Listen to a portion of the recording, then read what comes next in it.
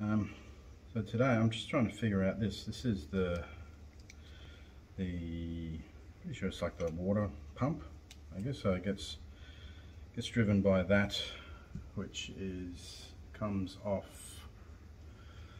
this, I believe. So I think the oil pump. No, that's not it.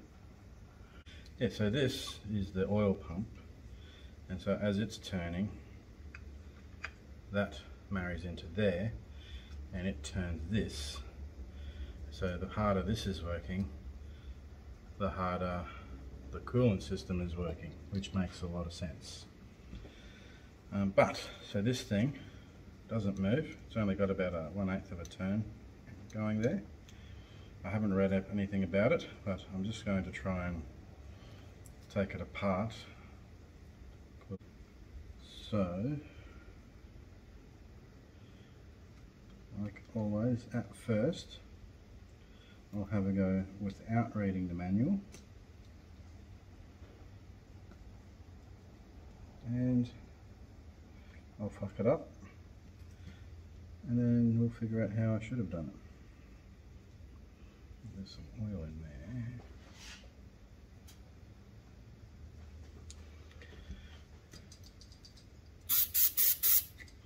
I don't know.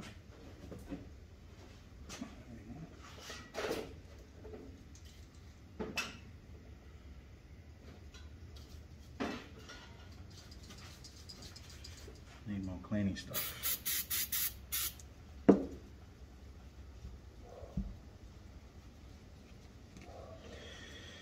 Okay, so what have we got in here? Feels rubbery.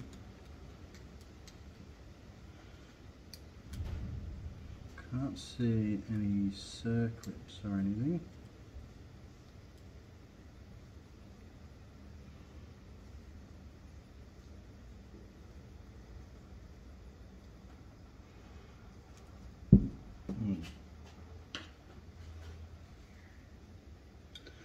What happens if I do that?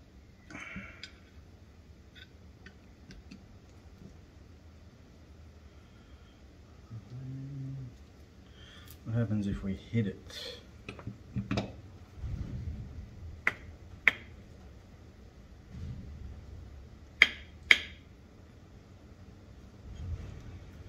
Coming out. I don't like hitting metal on metal.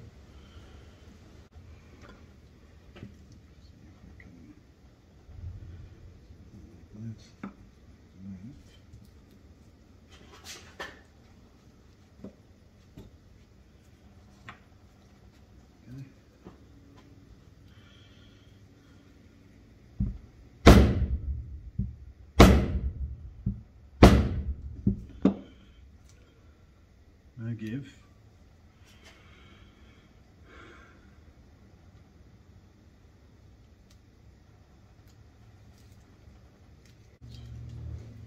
Okay, you're gonna have to go get the manual.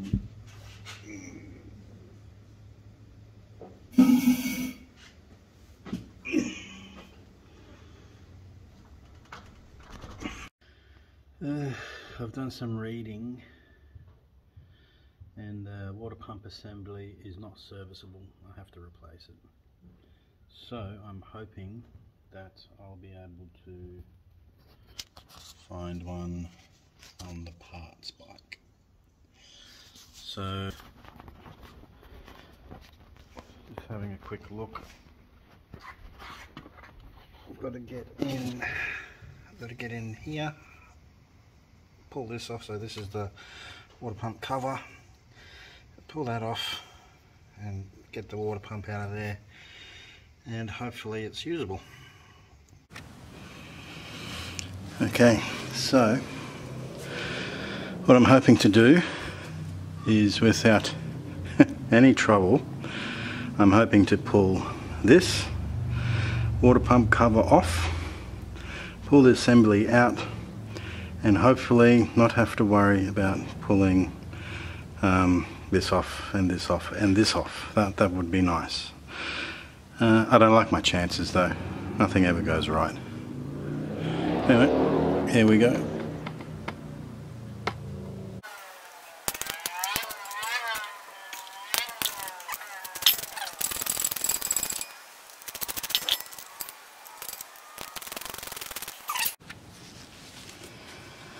Gloves is only new for me. I never really used them much before. I just liked using that rough sandy soap, or that what is it? I don't know what it's called. That pink. It's like it would come in like a 10 kilo or a 10 litre bucket, and it was just this pink stuff, and you used it as a hand wash. That's what my dad used to use at his shop. Used to buy him a tub whenever he was getting low. Love that stuff. Love the smell of it. Using it's probably giving me cancer though, who knows? We'll find out. Okay, there's two. And this little bastard.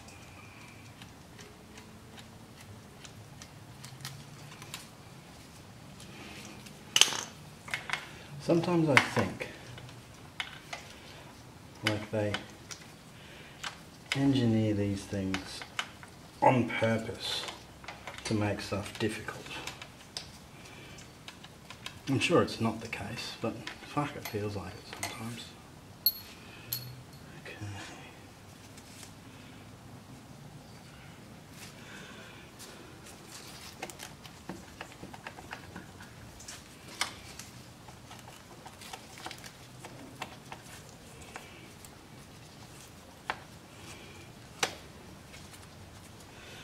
Give there. It's not going to come off. Fuck.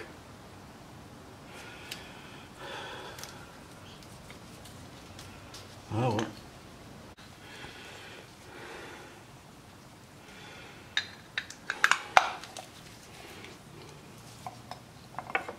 Oh fuck. Now this little tag here, just sliding behind there, must lock into part of that. That's why it's not coming. Great. Oh, you see this? This is my favourite tool ever. It's a little let's see if I can get the focus. Focus, there we go. So it's like a little 10mm. And it's got a ratchet. It comes in so handy. I bloody love it. Anyway, back to getting this fucking cover off. So I think it's just going to be, I'm hoping it's just a case of, what have we got? 8mm, 1, 2, 3, 4. The clutch has got to come out as well.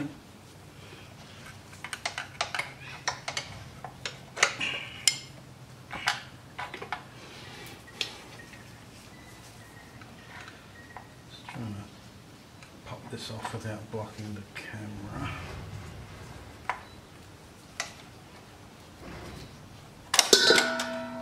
Go. So I think now we've got 1, 2, 3, 4, 5 8mm bolts.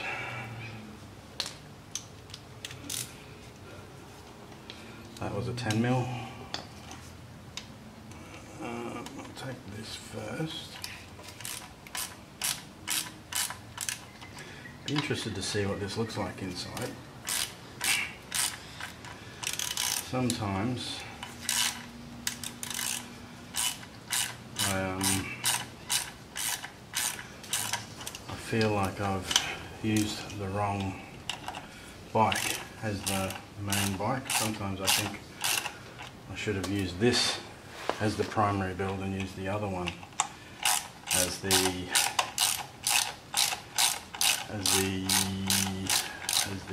parts bike.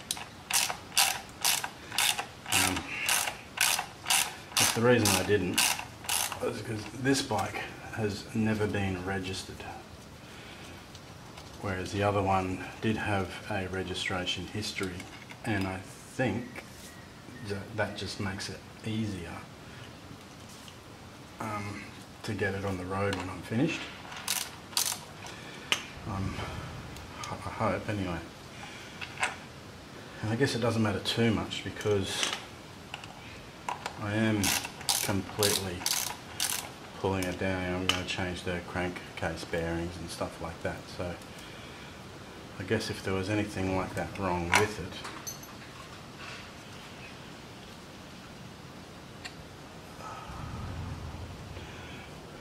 see this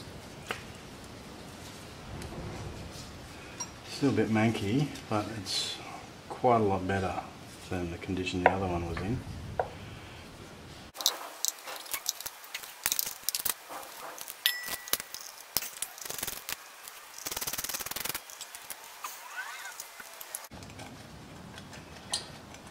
I think this is my favourite way to do a bike build, is like have two of them and just put together one out of them.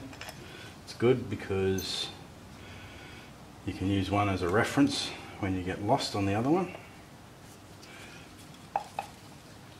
and you've got plenty of parts. Okay. There we go. That's off. Look at that crud. Yummy. Ooh, look at that.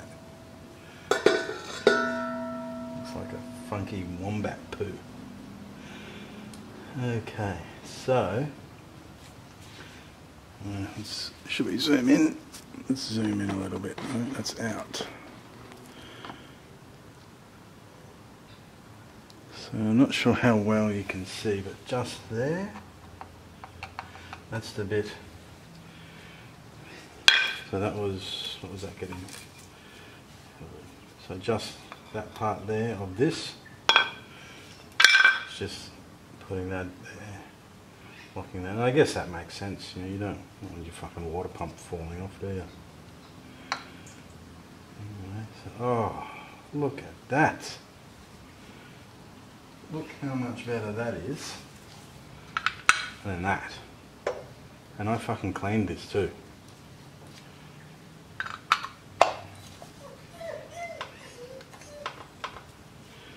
Okay, anyway, we've got to get it off.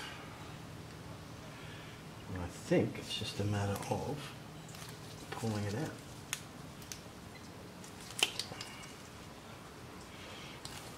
Or not. Alright, I'm going to use a heat gun. This one here, that'll heat the rubber up and make it easy to get off. Should do anyway.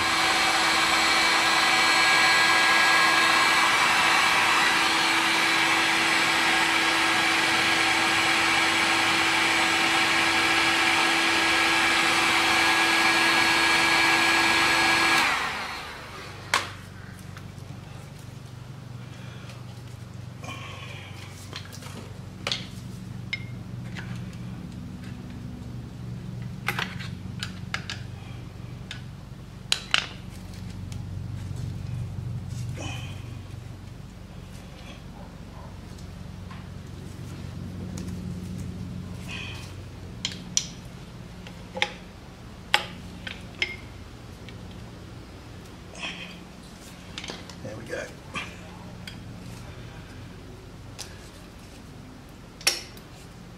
Don't know where that. Ow.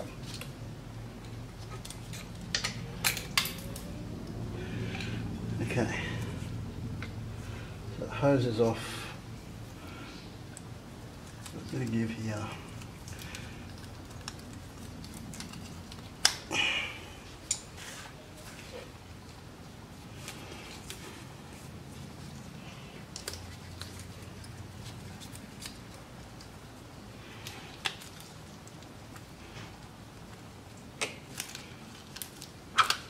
Go. All right. So there we have it. moves freely. Everything looks good. I'm happy.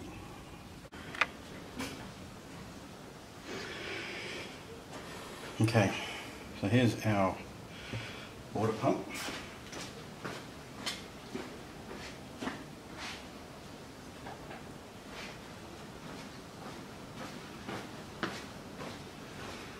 And cover. Here's our other one. It's the other way. So just look at that compared to that.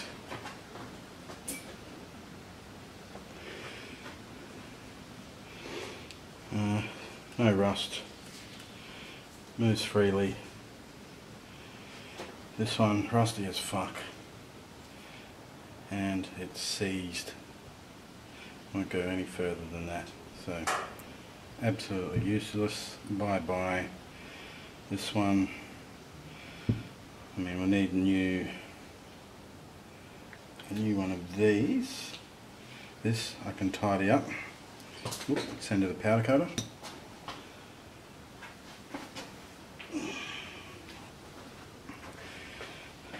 This I can just clean up, replace the O-ring. Even though, like, the oils, everything looks good. Everything looks good here. So really not much to do with that. I don't really care about the paint here, because this is the visible part, not that. So yeah, just a bit of a clean. That's the water pump.